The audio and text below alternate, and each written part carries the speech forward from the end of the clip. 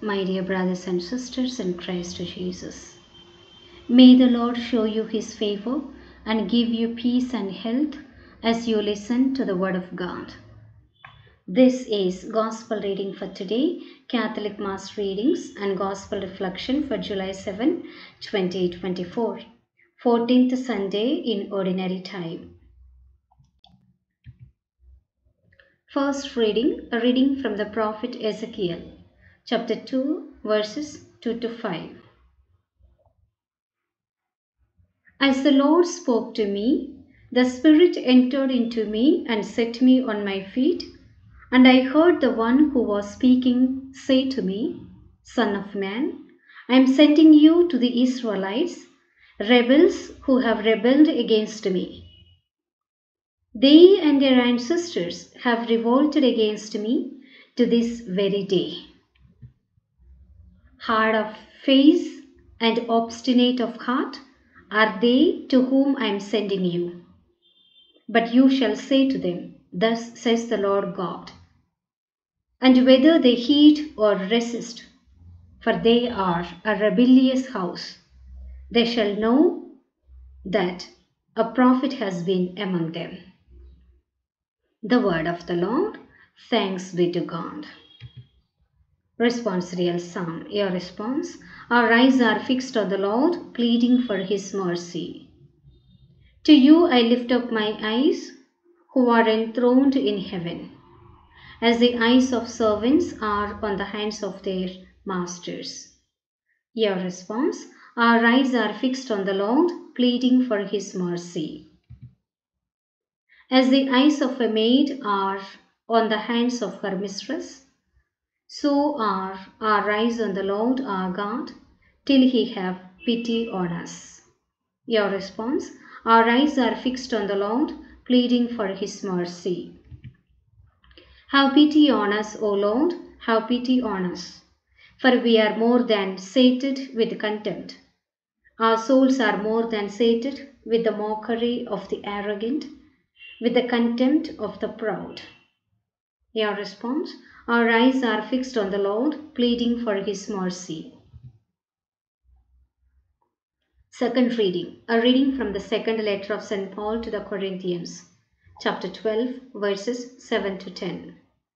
Brothers and sisters, that I, Paul, might not become too elated because of the abundance of the revelations, a thorn in the flesh was given to me, an angel of Satan to beat me, to keep me from being too elated. 3 times I begged the Lord about this, that it might leave me. But he said to me, My grace is sufficient for you, for power is made perfect in weakness.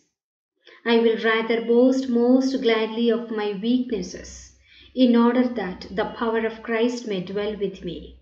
Therefore, I am content with weaknesses, insults, hardships, persecutions, and constraints for the sake of Christ. For when I am weak, then I am strong. The word of the Lord. Thanks be to God. The Acclamation. Alleluia, Alleluia. The Spirit of the Lord is upon me, for he sent me to bring glad tidings to the poor.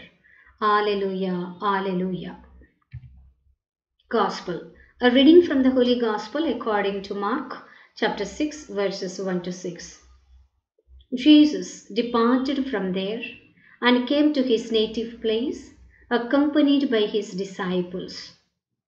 When the Sabbath came, he began to teach in the synagogue, and many who heard him were astonished.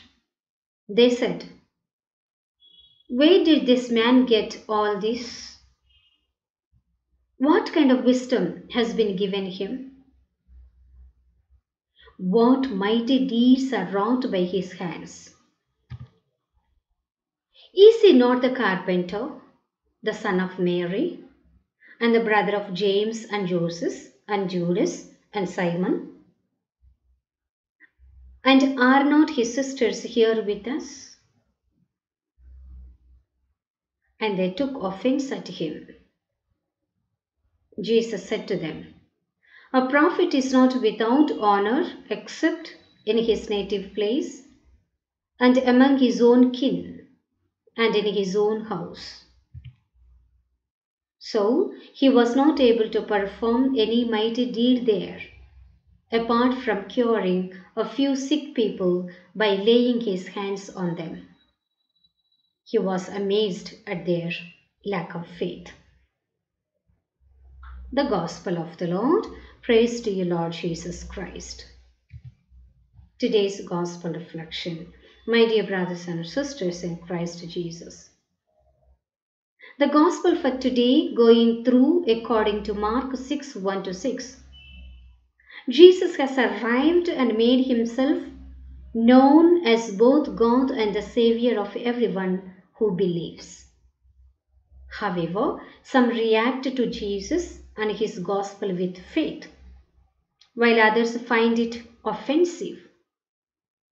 Even though some people know Jesus well or believe they understand who he is, they are unable to recognize him as the one they truly need. My dear friends, even though the people of Nazareth knew Jesus, they remained blind to his true nature. To recognize and teach the true Christ, we must diligently consult the scriptures. Our need to know Jesus accurately and put all of our trust in him should be prompted by the Nazareans' lack of faith. Jesus should never be said to be amazed at our lack of faith. Let us pray. We have everything we could ever want and more in you, Lord Jesus. Grace, truth, liberty, and abundant life are brought forth by your Spirit. Light up my heart with your truth and kindness. Amen.